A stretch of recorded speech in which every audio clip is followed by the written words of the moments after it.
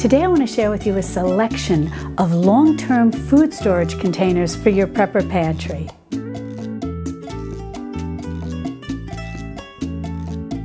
Hi sweet friends, I'm Mary and welcome to Mary's Nest, where I teach traditional cooking skills for making nutrient-dense foods like bone broth, ferment, sourdough, and more. So if you enjoy learning about those things, consider subscribing to my channel and don't forget to click on the little notification bell below.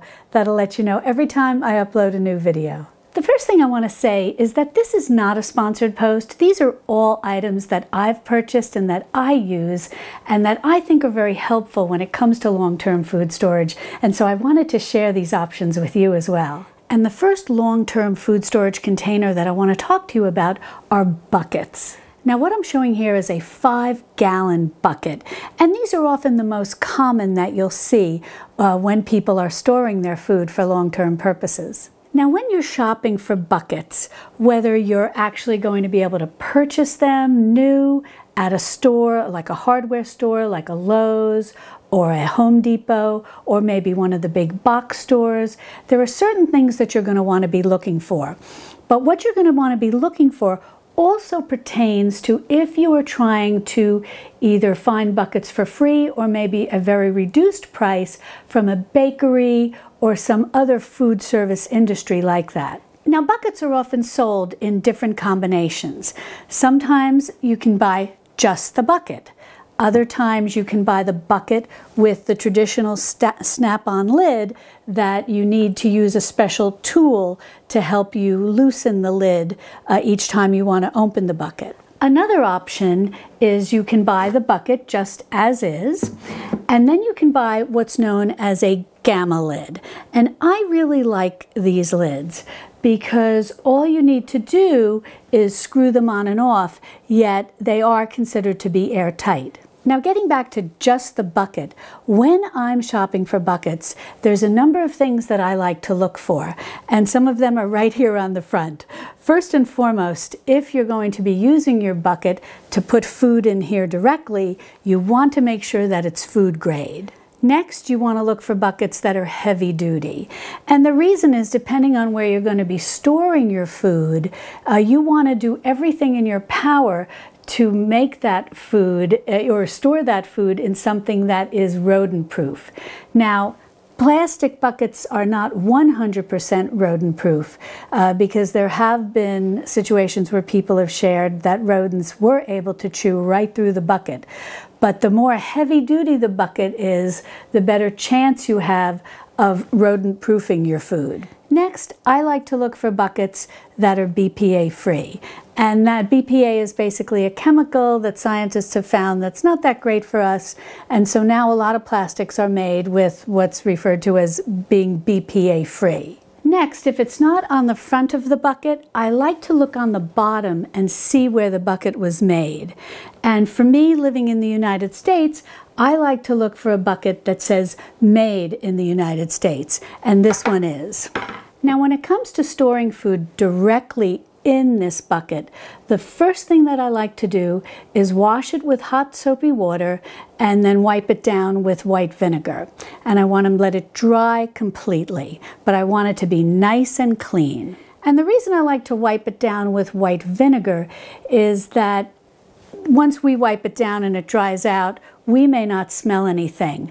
But any residual odor from the white vinegar is very unappealing to bugs. So I don't know if it's 100% perfect solution, but I like to do that just as a little bit of an extra precaution to discouraging bugs. Now, the gamma lid comes in 2 parts, and just like with the bucket, I like to wash this with warm soapy water, wipe it down with some white vinegar, and make sure that everything is thoroughly dry. And again, like the bucket, I also like to look for a gamma lid that is made in the USA. If you're looking for gamma lids to use to seal your buckets and to help make them as airtight as possible, there's 2 things that are very important that you look at when you're looking at the type of lid that you're going to purchase.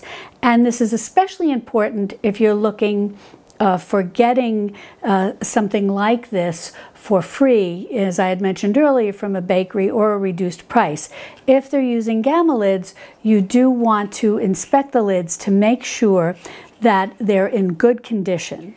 And for the first part, which I'm going to show you how to put this onto the bucket, but for the first part, what you want to do, you want to look into your ring and make sure that the gasket is there, because that's the first stage of helping to make your 5-gallon bucket airtight, or whatever size bucket you have. Next, you want to look at your lid, and you want to make sure that there is a gasket on the lid as well. Now, if you're buying this new, what you'll want to look for on the label is one that says a G2 or a Gamma 2, and that indicates that there are the 2 gaskets, because it's the 2 gaskets together that help make your 5-gallon bucket, or whatever size bucket you're using, as airtight as possible.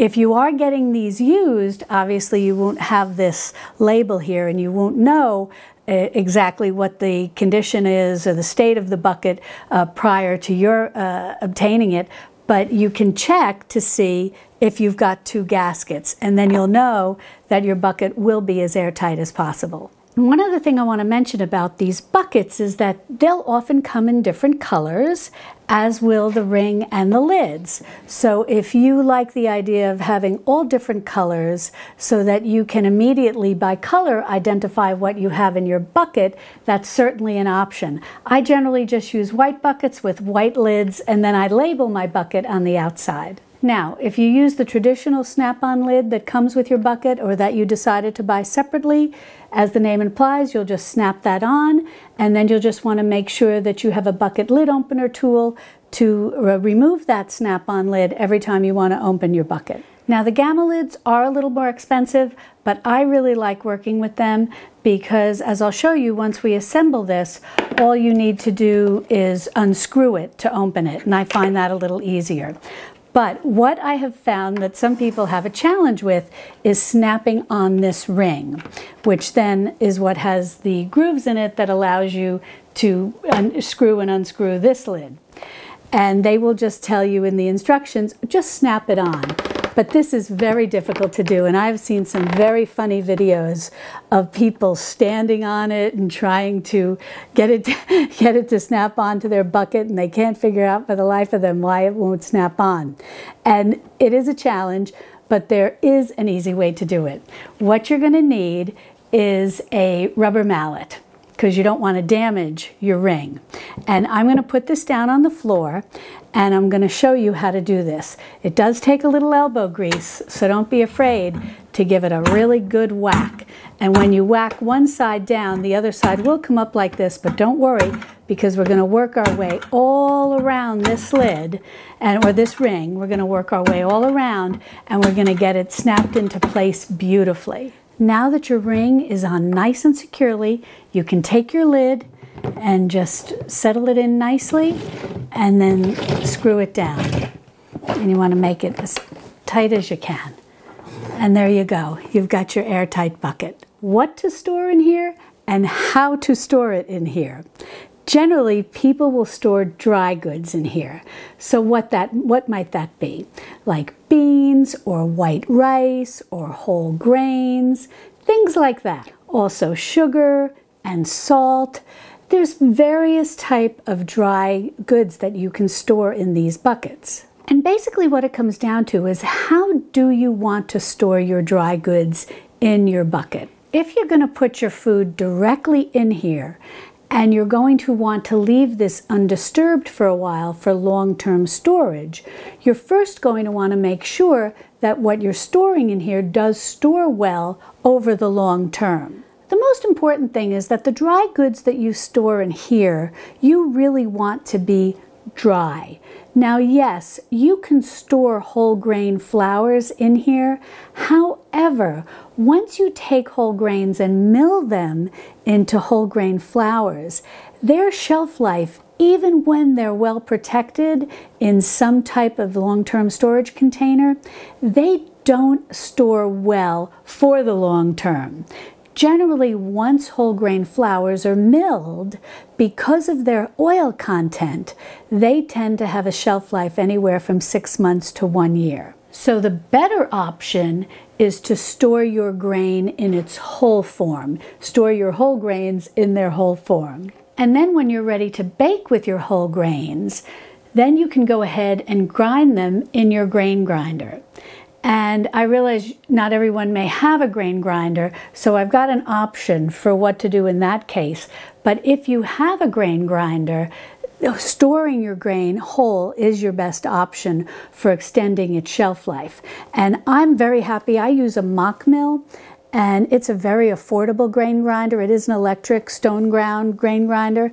And if that's something that you're interested in, be sure to check the description under this video, because the folks at Mock Mill, who are just so wonderful, gave me a coupon code for my viewers, so with a discount off of the Mock Mill. So that's helpful with the price. Now you'll want to fill your bucket as high as you can with your dry goods, and then if you want to add oxygen absorbers, you'll need 2,000 cc. I think the cc is cubic centimeters, but you'll want 2,000 cc of oxygen absorbers. So if you have 500 cc oxygen absorbers, you'll want to put 4 of them into a 5-gallon bucket. But keep in mind, you cannot use oxygen absorbers with all types of food. And I have a video where I show you the difference between oxygen absorbers and silica gel packs and when to use one or the other. But the most important thing I believe in that video, and I'll link to it in the description and in the iCards, the most important thing is to know what foods that you cannot store with an oxygen absorber. What you need to know is that you can only use oxygen absorbers for very dry foods. They have to have 10% or less of moisture, and they also need to not be oily foods. So you would not want to put all of your whole grain flour in here, which is considered an oily food, and then put in oxygen absorbers. And why? Because if you try to store oily or moist foods with oxygen absorbers, you create an environment that may be very hospitable to botulism poisoning. So obviously you want to be very careful about that. Next, if you have your dry food in here and it's filled to the top and you've got your 2,000 cc of oxygen absorbers in here, and then you put your airtight lid on, you basically want to put that away for long-term food storage. And the reason is, if it's a bucket that you're going to be going into on a regular basis, every time you open your lid, you expose your oxygen absorbers to more oxygen, and they absorb oxygen pretty quickly. So they're going to start to degrade each time you open your bucket. So what are some other options for storing food in your bucket if you want to go into it on a somewhat regular basis? Well, I have to tell you about using Mylar bags in your bucket. And I thought this was a very clever idea that was shared by Lisa Sutton over on the YouTube channel Sutton's Days. And what she likes to do, and this can be a very good idea for people who have smaller families, is she'll go ahead and take her dry goods, whatever they may be, whatever can be stored appropriately with an oxygen absorber, and she'll put it into a Mylar bag, she'll put in her oxygen absorber, she'll seal her Mylar bag, and then she'll add that to her bucket. And then she'll put in as many sealed Mylar bags as she can fit. And then when she needs rice or beans or whatever the case may be, she'll just open her bucket and pull out one of the Mylar bags and open it and transfer it to her working pantry, which she's using, so she's not worried anymore that the oxygen absorber is being exposed to oxygen and her dry goods are being exposed to oxygen, because she's going to be using them up. And this way, even though you've opened your bucket, all of your other packages are safe and sound, all your other Mylar bag packages, because they've not been exposed to oxygen because they're sealed. Now you might be saying, is that a little overkill because you've got the bucket and the Mylar bags? Why can't I just take the Mylar bag once I fill it and put that on my shelf? And that's an excellent idea, and it's definitely something that you can think about. But also, when we talked about rodents, that's something to think about. Depending on where you're storing your food and where you live and the weather conditions, who knows, all the different variables, that if you just have a Mylar bag, this is unlikely to be rodent proof. Now, when you shop for Mylar bags, and we'll talk a little bit more about Mylar bags in the beginning, you want to make sure that you have heavy-duty Mylar bags, because some of them can be very thin, and when you hold them up to the light, you can see right through them. You don't want anything like that. But they're not rodent-proof. So by putting them into the bucket, and again, yes, I know some have said that the buckets are not rodent-proof either.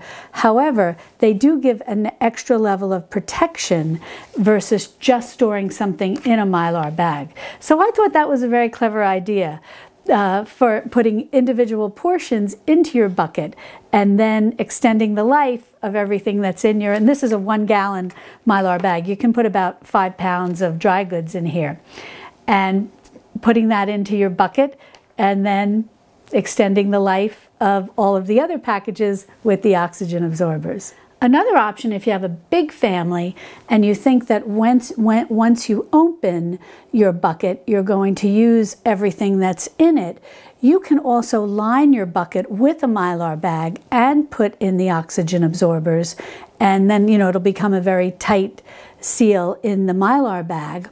And then put this, and then have that, in the bucket, so that, again, you're just giving yourself another layer of protection against rodents. And then when you go to open the bucket, you can open the whole bag, but you'll be transferring that to your working pantry and most likely be using it, in a relatively short time. Now, something that you can do with your whole grain flours, yes, you can certainly fill this bucket with the whole grain flour if you think you're going to be using it on a somewhat regular basis. But if you want to try to extend the life of your whole grain flour, you can transfer it maybe in 5-pound sizes or less into Ziploc bags, and they're just going to be your plain supermarket Ziploc bags. You're not going to be using the Mylar bags or oxygen absorbers or anything like that. But what you can do is you can use a silica gel pack. And that's something that, as I explained in my previous video, it's just something that's going to absorb moisture, because it's really oxygen and moisture are the enemies of whole grain flours. But because they're oily, you can't use an oily food, you can't use oxygen absorbers, but you can use silica gel packs. So you could put your whole grain flour in individual Ziploc bags with an appropriate size silica gel pack, and then you could pack those into your buckets. And you could also, something that I like to do, which we'll talk about in a minute, is often in my buckets I'll put some bay leaves. And bugs don't like the smell of bay leaves. So although it doesn't kill them, it discourages them.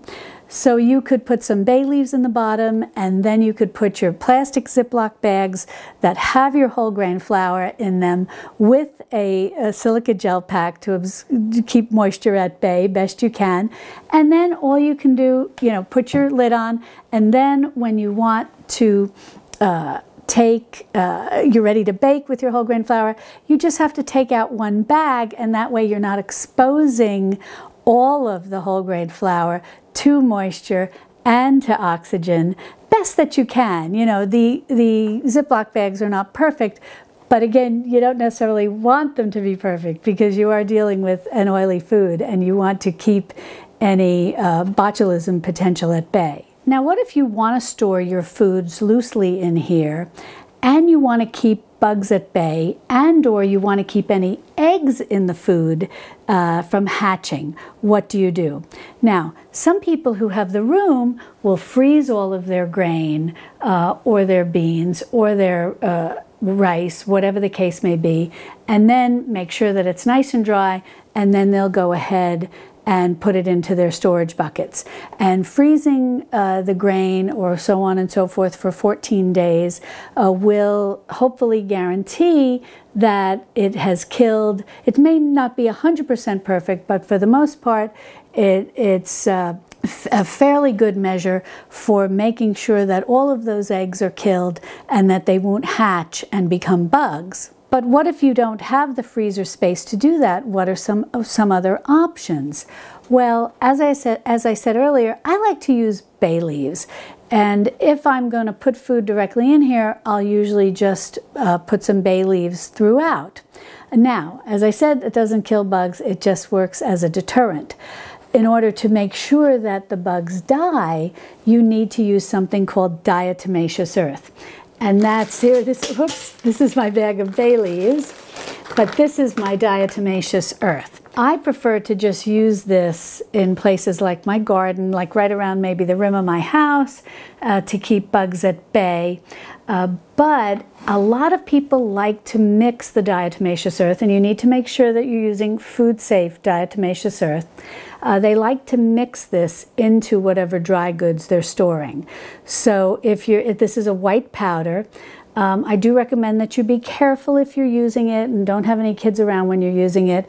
I would recommend maybe putting a little mask on and maybe some goggles because you don't want to inhale this, because scientists have found that it can really irritate the esophagus and the linings of our lungs.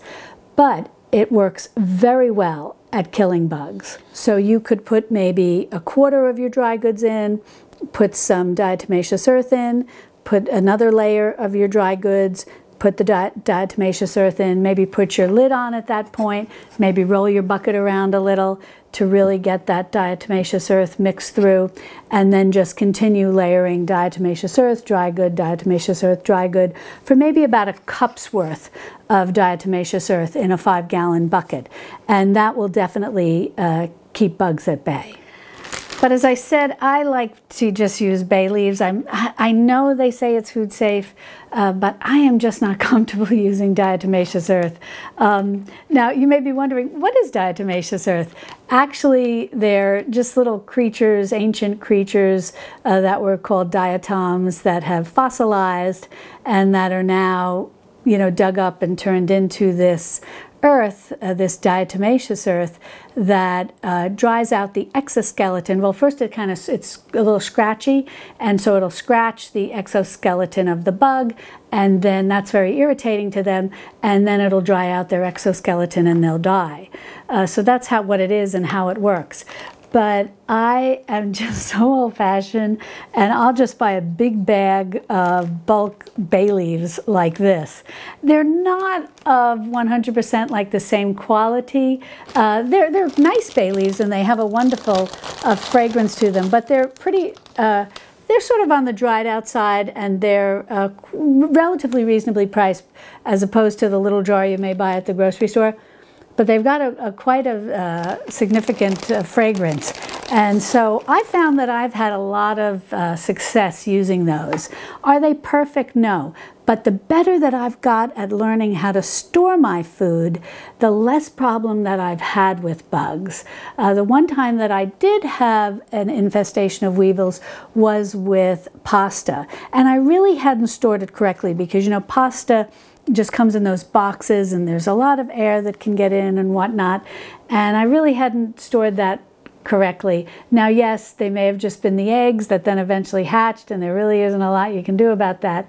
But ever since then, I have been very, very conscious and careful as to how I store my food. I use a lot of bay leaves, and I find that I'm very successful at keeping bugs at bay. Now, we briefly touched on Mylar bags when we were talking about those buckets, the 5-gallon food storage buckets, but I want to spend a little more time telling you about Mylar bags and how useful they can be for long-term food storage. Now, I'm going to have another video where I show you how to actually seal this and what exactly it looks like after you've sealed it with an oxygen absorber. It'll eventually be a little loose, and then the next day it's going to be hard like a brick when after your oxygen absorber has done its job. But in any event, as I said, Mylar bags come in all different sizes. And this is a 1-gallon Mylar bag. And as I said, it can hold about 5 pounds of dry goods, maybe like about 5 pounds of rice, for example. And all you'll do is put your dry goods in here, put in your oxygen absorber. Now, you're not going to be using any kind of food saver device, nothing like that. You're just going to go ahead, put your dry good in, put your oxygen absorber in. You want to have everything ready depending on how many bags you're sealing, because as I mentioned earlier, your oxygen absorbers are starting to absorb oxygen, so you want to work relatively quickly. So in go the dry goods, in go your oxygen absorber, and then you're going to go ahead and just seal this. And you can seal a Mylar bag with an iron, just a simple home iron. And you can also, if you have one of those flat iron tools that ladies use on their hair, that can work well to seal your Mylar bag. And then there's also a specific tool made for sealing them, but there are other home version options for sealing your Mylar bag. And there's a fella on YouTube, I'm not sure what the name of his channel is, but I'll definitely look it up and list it for you. But he has a trick that I think is very good. He seals his Mylar bag basically 3/4 of the way, and then he makes sure, did I put my oxygen absorber in? And then, oh, okay, I put my it's already in there. It's not there, so I know it's in there. And then he finishes sealing it. And I thought that was kind of clever, because how many times I know I've done this, that I've sealed things and then I'm like, oh my gosh, I didn't put in what I needed to. But anyways, I just thought that was a little interesting tip to share. Then once your Mylar bag is sealed, then yes, you have your options. You can just put it right into your extended pantry, or your prepper pantry, where you store your extra food, your backup food. And then when you're ready to use this, there's a little notch right here. And now keep in mind, you've sealed it down here, and then there's a little notch here, which is where, if you have a scissors, yes, you can certainly cut it across, but this is nice in emergencies because you can just rip it right open from where this notch is. Now, one thing I want to mention is that when you are shopping for Mylar bags, you want to make sure that you get something that's heavy duty, and that when you hold it up to the light, you don't see any light coming through, you don't see any little holes. And generally, if you're ordering them online, they'll say heavy duty Mylar bag, or they might say 5 milliliter, meaning the thickness of the bag, something along those lines. But you want to make sure that you're getting heavy-duty Mylar bags, because they're the ones that are going to give you the true airtight storage seal. And again, if you're using these for an airtight seal and you are putting in an oxygen absorber, you want to make sure that you are using foods to which you are that are approved to be sealed in a Mylar bag with an oxygen absorber. And I'll have a lot of information about this over on my website. So if you check the description underneath this video, you'll see something that'll say blog post, and there'll be a link there. If you click on that link, that'll take you over to my website, and I'll have a lot of information over there of various authoritative resources on what can be stored in Mylar bags, what can be stored with an oxygen absorber, and so on and so forth. Now, I also want to mention these smaller Mylar bags. As I said, Mylar bags come in all kinds of sizes, but these are especially handy little Mylar bags, and they have like the little Ziploc opener here. So what happens is when you use these type of little bags, and these can be very handy, not just necessarily for long-term food storage, but for things that you want to seal, maybe if you're going camping, or if you need to protect something from water, maybe some medical type things, minor medical things like Band-Aids and whatnot. But you can go ahead and put your items in here. You can, again, you want to make sure everything's safe to be used with an oxygen absorber. Then with these, they're open on top. You're going to seal them up here. And then like the larger bag, they have the notch here. And then you can rip that open. And then you have something that has this resealable Ziploc. Now, if you had an oxygen absorber in here, this Ziploc is not going to give it the same airtight seal that it would when it was originally sealed. So you're not necessarily preserving or extending the life of what's in here once you've opened it. But this can just be a very handy way to store things that you may need to be accessing regularly. Now, some other great options for storing food, long-term and short-term, is glass. if you're using the 5-gallon buckets or Mylar bags, once you remove food from those, you may want to transfer them to something that has an airtight seal, but that is smaller and is glass, and something that you can use in your working pantry that you're accessing regularly. So what I've got here are just sort of these snap lock type containers that are glass on the bottom, and then the lid on top is plastic. And these are all airtight. They're made by different brands. This brand is called Glass Lock. See, that makes a pretty tight seal. But it's got the gasket here, and when you put it down onto the glass, it makes a nice tight, airtight seal. As I said, this is by Glass Lock, and another brand that you may find, and this is often at the big box stores, Snapware, and it's the same concept. Again, it just snaps down, it has a gasket here, and it makes a nice airtight seal to keep whatever you're putting in here nice and fresh. And these type containers come in all different sizes. They come in round, square, rectangular. I really like the square and the rectangular only because I find them easier to store, but it's really personal preference, and they come in large and small, quite a variety. And these I find excellent, not only for storing in the refrigerator with leftovers or whatever the case may be. When I transfer things from my extended or prepper pantry, I like to put things in here because it does give an airtight seal and hopefully extends the life of whatever I've got stored in here longer than if it was exposed to air. Now, is all the oxygen removed? No. It's not like you're using these with a oxygen absorber, and you may not want to, because what you may be storing in here would be a food, like a whole grain flour or nuts or dried fruit or jerky. These are things that cannot be stored with oxygen absorbers. But what you are trying to do is just keep out additional air that may cause the food to degrade. Next, I really like canning jars. Now, the lid that I have on here is the new lid that's made by the Ball Canning Company, and it says on the top, leak proof. And if you go to their website, and again, I'll link to their website over on my website, they claim that these lids are also airtight. Versus, and I've got one of the other ones over here, these are the typical white storage lids that are sold to be used on canning jars after you remove, if you're a home canner and you've canned something and then you've removed your canning lid, when you go to store it in the refrigerator, you use one of these storage lids. But these have never been considered to be leak-proof or airtight. So they came out with these gray ones that are leak-proof and airtight. So this would make another wonderful storage vessel. Again, you could use this in your long-term food storage prepper pantry, or you could use it the way you use these, where you're transferring some food out of your extended pantry.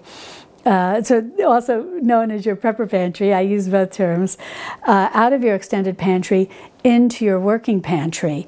And again, because you're limiting its exposure to air, that hopefully you can extend the life of whatever it is you're now storing in your working pantry. But because this is in your working pantry, chances are you're going to be using this over a period of 2 to 3 months or whatever the case may be, maybe 6 months at the most.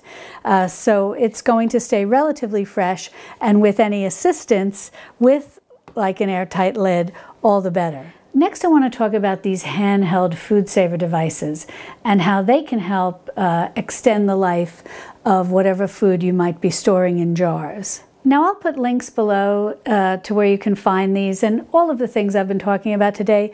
But definitely look in your big box stores for all of this stuff, and the hardware stores for the 5-gallon buckets, because you really want to shop and find out where you can get the best price for these things, because there can be some real variables from high to low regarding all of these things. So look for the best buy that you can get. Now, this is the older handheld food saver device, and this little charging cord pulls right out. And when you want to charge it, you just keep it plugged in, and you plug this into the wall. And when you're not charging it, then you just put your charger aside. This doesn't, you can't stand this up or anything like this. It has to lie down flatly. Now this is the newer version of the handheld Foodsaver. This is much smaller, and it's got a little docking station, and the cord stays permanently attached to the little docking station, and then you go ahead and plug it in when it needs to be charged. Now both of these will work with the attachments, the jar attachments that you will need in order to use these to seal your jars. And both of these will work with the Foodsaver bags that are specifically made with the little circle here for using with these handheld devices. And they'll suck out all the air of whatever you've got in here, and then when you want to open it, again, it's very much like your grocery store Ziploc bag. It has a Ziploc here on the top, which you would seal up before you suck all the air out. And then when you're ready to open it, you just open it like a typical Ziploc bag. Now, when it comes to your jar adapters, you're going to have a wide mouth jar adapter and a regular mouth jar adapter. Now, for demonstration purposes, I'm going to be using a wide mouth canning jar, and you're going to need a wide mouth canning lid. Now, you don't need the band or the ring, as it's called, the canning band or the ring. You just need the canning lid. Now we're going to pretend that this is filled with the food that we want to store. And then you're going to go ahead and you're going to put your canning lid on, and then you're going to get your canning or your wide mouth jar adapter, since we're using a wide mouth canning jar, and you're just going to give this a push down. It's very simple, and that it's securely on. First, we'll use the handheld, the older model of the handheld Foodsaver. And if you have this model, you're going to see there's a hole on the bottom of the little device, and then there's a hole on the top of the jar adapter. What you're going to do is take this hole and line it up with this hole, and then you're just going to press the button and start extracting the air. Now, when you do this at home, you'll hear a little change in the sound to know that chances are it's sucked out most of the air in the jar. And this will also have a little bit of a firm grip to your jar adapter. And then you'll have to loosen it. You'll hear that. And then all you do is pull off your jar adapter. And now your lid should be nicely sealed. Now, this makes a very tight seal, and it's very difficult to pull this off manually. So I'm just going to use the dull edge of or the flat edge of a, what's this called? Can opener. And we're going to open it, and you probably hear a whoosh. Good seal. Now we're going to repeat the same process, but this time we're going to use the newer handheld Foodsaver device. So again, you're going to take your canning ring, you're going to put your jar adapter on, and there is a little bit of a difference when using this. You need to know that yes, there is a hole here, and yes, there is a hole here. But something that I found was when I purchased this, and I was trying to do this, I could not get this to seal for the life of me. So I went on the internet and I did a little research, and I found a wonderful YouTube channel by a great gal, and you have to forgive me, I don't know her first name, but the name of her channel is The Purposeful Pantry. And she went through the same thing that I did, and little by little, through trial and error, she figured out what the trick was. This little piece here detaches, and you need to remove it. So once you get that pulled off, you're going to notice that on this device is a little nub that sticks out, just a little tiny black tube. And it's just a hard little piece of plastic, but it is a little tube. Next, you need to take this little tube, this little nub, and you need to put it over the hole on your jar adapter. And it's not going to push in or feel snug or anything. You'll see what I'm showing you. It just sits on top of there. This one confused me a little, but it works. So here we go. We're just going to put that right down on there. We're going to hold it in place, and then we're going to press the top button here. It's much quieter than the older handheld Foodsaver. And again, you may hear like a little difference in sound, and then you're just going to pull this off. And then you're going to remove your wide mouth jar adapter. And again, you've got a nice tight seal. I'll use the flat edge of this can opener, and we'll open it and we'll listen for the whoosh. Ah, see?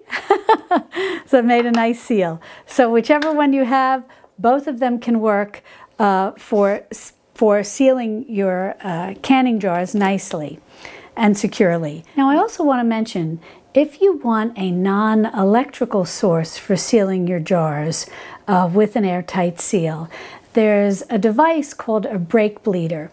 And those of you who know Heidi, my friend over at Rain Country Homestead, has videos on where she shows you to use this manual device using the jar adapters and attaching the brake bleeder to your jar and extracting out the air from it.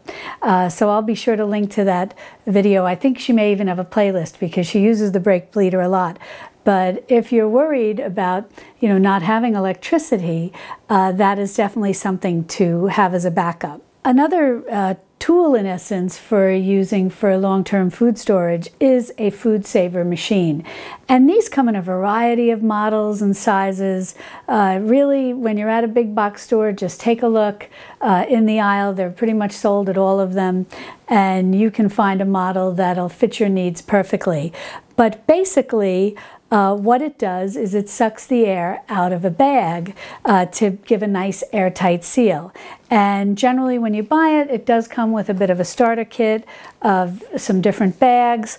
You'll put this roll of plastic basically into the machine, and this particular one isn't cut for any particular size. You can make this as big or as small as you want.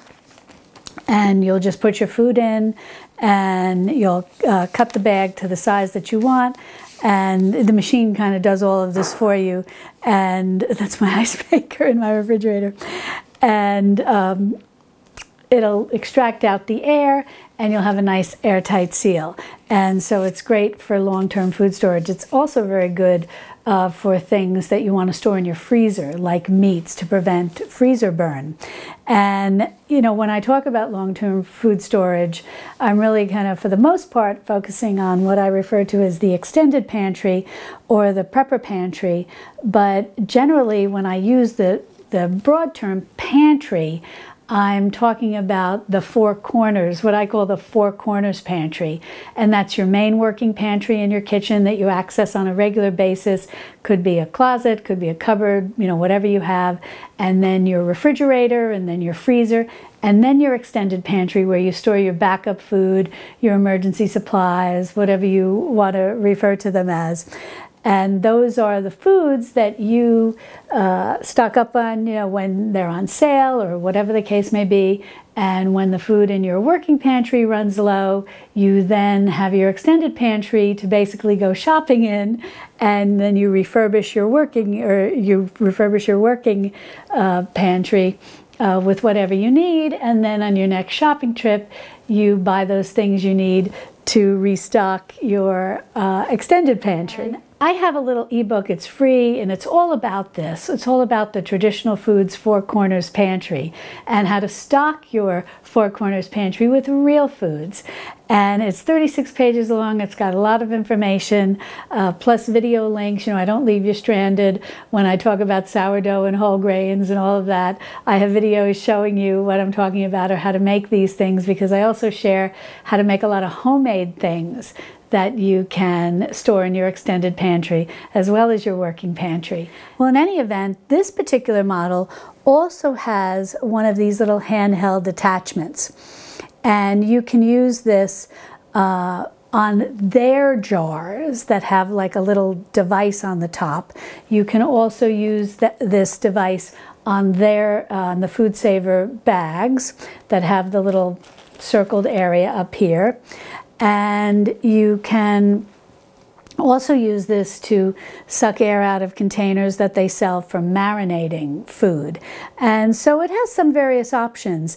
I have not found it successful in being to extract air with using a canning lid in a jar the way that we were successful using the other two handheld devices. So I thought there might be some way to pull off this little bottom the way we did with the more modern handheld saver, but it's actually screwed on.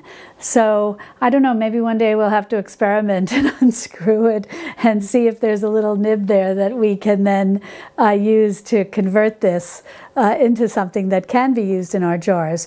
But in any event, this is something to keep in mind. This I feel is helpful especially for foods for the freezer, as well as things that maybe you want to seal that can be sealed with a food saver and then maybe put in a Mylar bucket for long-term food storage. Because again, these bags or this is not going to be rodent-proof by any stretch of the imagination. So I think for long-term food storage, if you do have what you consider a very safe long-term storage food area, and you do want to use the food saver and then maybe just put it on a shelf, keep in mind that it's not rodent-proof. So if you are storing it in a place where there is a possibility of rodents, then I would recommend going ahead and then storing these in a Mylar bag, in a 5-gallon bucket. And one thing I want to mention about the 5-gallon storage buckets, the reason that I like that size, once they're filled, they may weigh somewhere 40 to 50 pounds. They're still relatively easy to pick up depending on your level of strength, as opposed to the larger buckets, which do get a little harder to pick up. But they also come, I believe, in about a 3 or 3.5 gallon size. So if you're worried about the weight of the bucket, if you think you're going to need to be moving it, you may want to look into those smaller buckets as well. Well, if you'd like more information about the Prepper Pantry, how to stock your Prepper Pantry with real food, how to stock it on $5 a week, how to make homemade items that are shelf-stable for your Prepper Pantry, and lots more, be sure to click on this video over here, and I'll see you over there in my Texas Hill Country Kitchen. Love and God bless.